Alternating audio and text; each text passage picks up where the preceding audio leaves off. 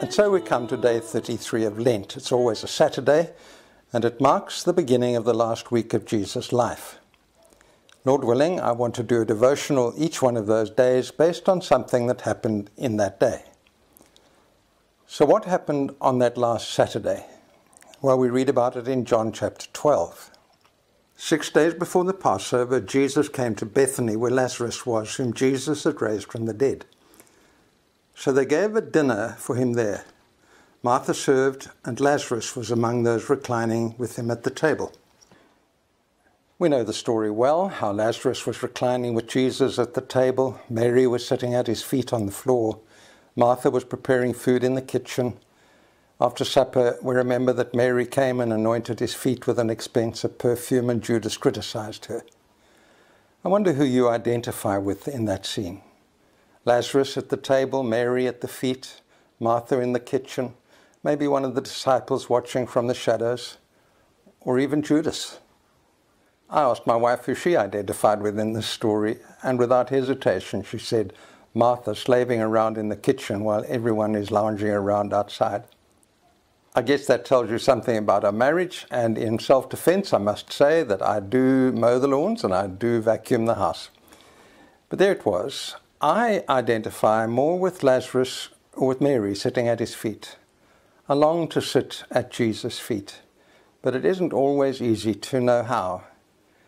When we were young people, we always left Johannesburg on Boxing Day and went down to Natal to the Union Bible Institute, nestled in the hills above Pietermaritzburg. It was a place called Sweetwaters, and we called it Sweetwaters Camp.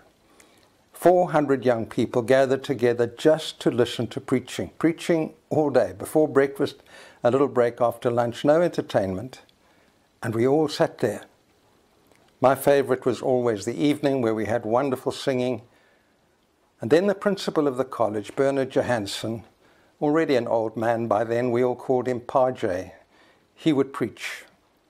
Often he would start with 15 minutes and then say, now that was just introduction, that was injury time, that doesn't count. And we'd all laugh, but he'd go on another hour. And 400 young people just lapped it up. Sometimes the mist would come up and encapsulate us in our little corner of heaven. I've never felt so close to sitting at Jesus' feet as I did back then. And so we come to the scene in John 12. And I wondered, out of all the things one could share out of this very rich story, what would I like to share with you? And the thought that came to me was the wonderful warmth of the occasion. It's the warmest event in the whole of the Gospels. We've made Christmas seem like a warm event to us, but it wasn't. This was the nicest, warmest event in the Gospels. Jesus had said, the Son of Man has nowhere to lay his head. He didn't have a home of his own. And the home of Mary, Martha, and Lazarus was the closest thing he got to it, and he really loved it.